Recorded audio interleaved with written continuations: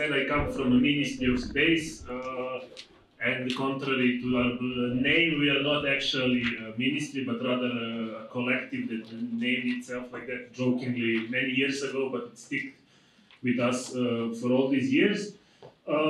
Just like a very short Serbian context in comparison to what we could hear about Hungary and Poland mostly at this presentation.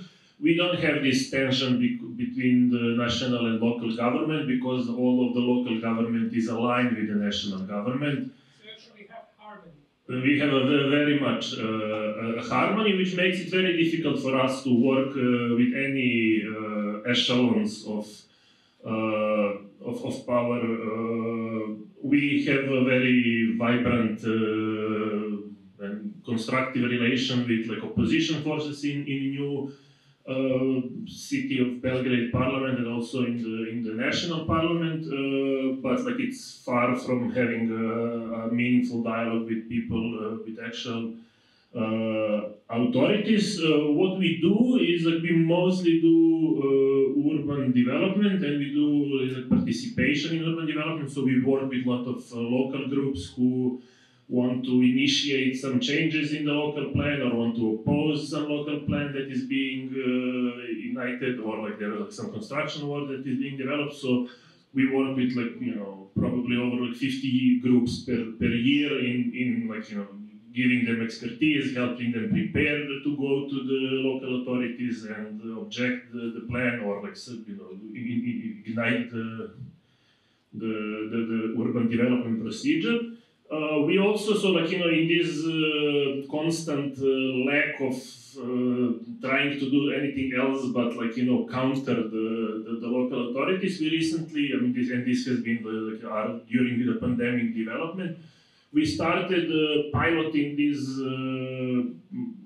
urban development participatory forums. So like we are bringing people from a certain neighborhood, not to oppose any more things, but like to discuss how the development in their neighborhood should happen. And this has been noticed by the local urban institute. So we are now actually having some kind of dialogue and working together on some plan, but it's all in very remote areas of Belgrade because they are not too keen on doing it in like super central and expensive areas.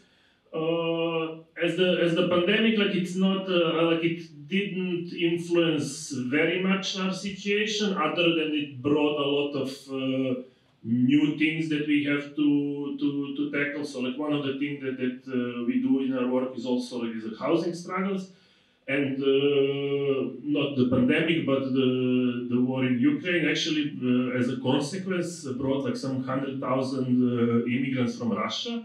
So like all of these like wealthy IT people who like escaped mobilization in Russia like came to live in Belgrade. So now like the rent prices have been skyrocketed, like tripled in the last 6 months. So this has been a huge influence on like, you know, a lot of people had to move out of the city because of it. So that's like one of the situations that we are now tackling. And as for the impact, I'm really horrible at this. I'm usually being sent out of the room when we discuss this in our like own because of the too much criticism. So yeah, I wouldn't know, but like, you know, the thing where we like have the most feedback is this direct work with groups of citizens and the successes that achieves. I hope I stayed within